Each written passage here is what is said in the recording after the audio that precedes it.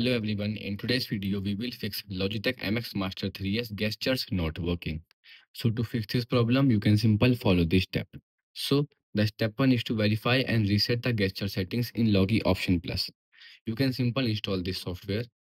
Then after you can select the MX Master 3S and navigate to the settings office, and then here you can simply tap the button that verify the gestures are enabled or not. So here you will see the very gestures and make sure that it will assign for a virtual desktops to move left, right, up, down, and many more. Okay, you can also here give them a many other gestures like media control, window management, app navigations, and many more. Okay, so you can simply firstly verify that it's assigned or not.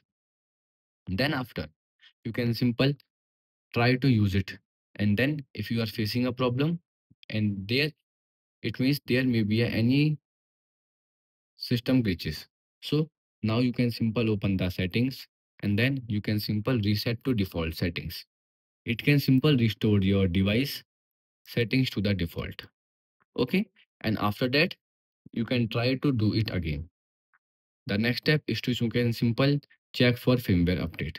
So check for updates and now make sure that you are running in the latest software version. If not, you can download it. Right now you will see my software is up to date. The next step is to you can simple clean the gesture button. Dirt or stickiness on the gesture button can prevent it from registering pressure and disabling gesture. In that case, you can simple clean the area of the thumb gesture. Then after here you will see inside a small hole. You can simple clean it using the compressed air or the brush. After that, you can try to use it again. Don't use water or hard alcohol.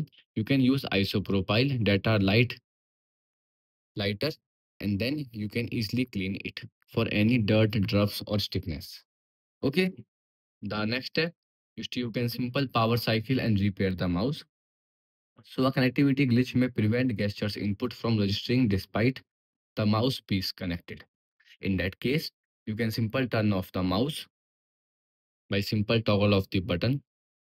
Then after you can simple wait for some times, or also if you are connected using a Logi bolt receiver, you can remove the bolt. And also if you are connected with a Bluetooth, you can simply remove your device from the Bluetooth. After that, after 30 or seconds or 1 minute, you can turn it back on and then again place the Logi bolt receiver, or using the Bluetooth, you can simple again connect it by simple using the Bluetooth add device and then turn it into a pairing mode. And once it will in a pairing mode, you can simple connect it here. Okay, it will reflect here. The next step is to you can simple check the is there any hardware problem or not. You can press this button or feel any kind of damage inside it and the sound like tick tick tick. If you found it means there may be a hardware problem. In that case, you can simple contact the customer support for further assistance. Goodbye.